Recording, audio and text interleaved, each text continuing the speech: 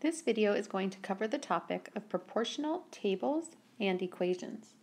Be sure the date and topic are at the top of the page. The essential question for this video is how do we write equations from tables of proportional relationships? First, however, just a couple of reminders about proportional relationships.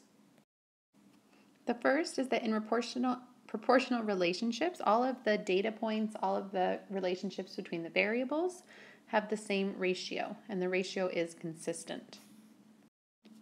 And in proportional relationships, all of the data points include the point 0, 0 going through the origin. So with those reminders, here we have our kind of pointers for writing equations. The equation always includes the unit rate. The fancy way to think about this is the phrase, the constant of proportionality, and we actually use the letter K to represent that, the variable K, because that stands for constant in German. So K is what you'll see for that. And in our equation form, K, our constant, is also the coefficient, so it's right here, and equations would look like y equals kx. Whatever K might be, our constant might be, or excuse me, our unit rate might be, that becomes our coefficient.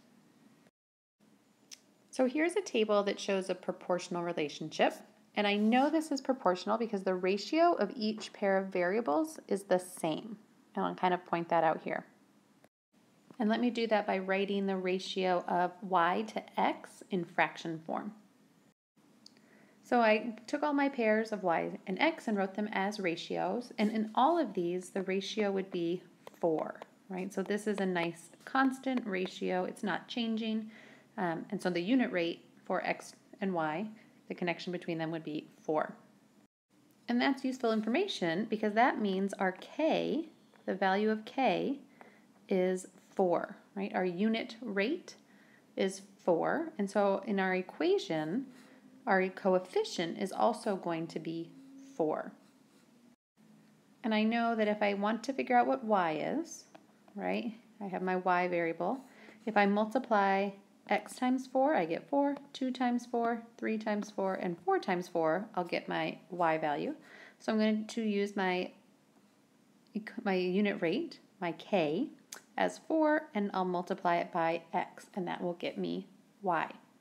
And I can also be sure that this works with the point 0, right? If x were 0, 4 times 0 would be 0, which is what y should be on my table, so I know that also worked out.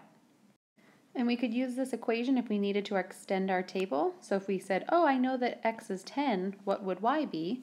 Well, in my rule, right, y is equal to 4 times whatever my x value is. So y would be equal to 4 times 10, and it would be 40. So I can use that same constant rate of proportionality to figure out the value for y if I know any random letter value for x. Let's have a look at this second table, and it's telling us the amount of inches of rain that is comparable to what it would be coming down as if it were coming down cold enough to be snow. And this tells us that 2 inches of rain would be the same as 20 inches of snow. And before we go further, I'm hoping you notice that there's something different about this table. I noticed that the number of inches of rain here is not increasing by a steady number, right? It went up by 1, but then it went up by 2. But it doesn't mean this table is not proportional. We just need to find out with a few calculations if their ratio is staying consistent the whole way through. So I'll use rain as x and snow as y, and I'm going to do that same comparison of y over x to see if the ratio is consistent.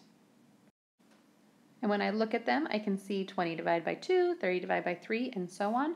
They all simplify to 10, which means the unit rate or the unit ratio is consistently 10 every single time, so this is proportional. And it didn't matter that the table didn't grow by 1s or by 2s, right? It just matters that the ratio is the same throughout the entire relationship. So this must mean our k, our unit rate, is 10.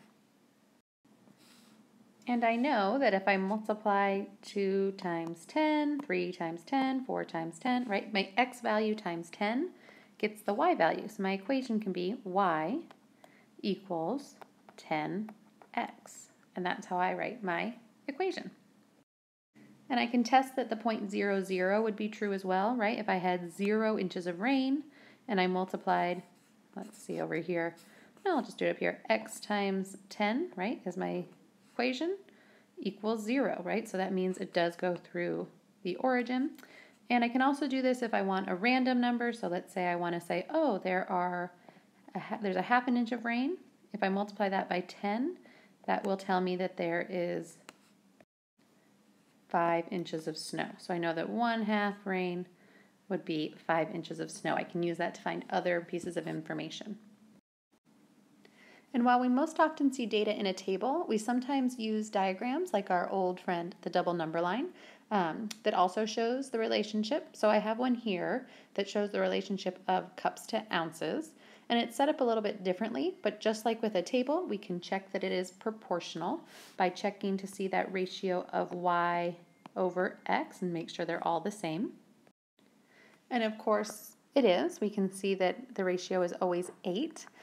That's our unit of change, so that means k must be 8. And when we write our equation, therefore, we're going to write that y, right, is equivalent to 8, our coefficient, times x.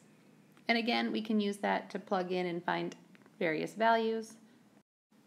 For example, if I had half a cup, right, I know that 1/2 times 8 would be 4, and I could find the equivalent number of ounces.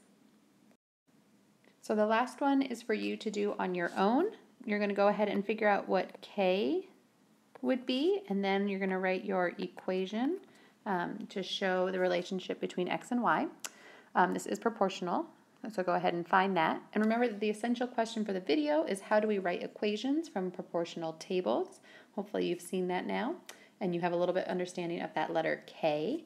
And be sure to have any questions, notes, and the answer to the final problem for class.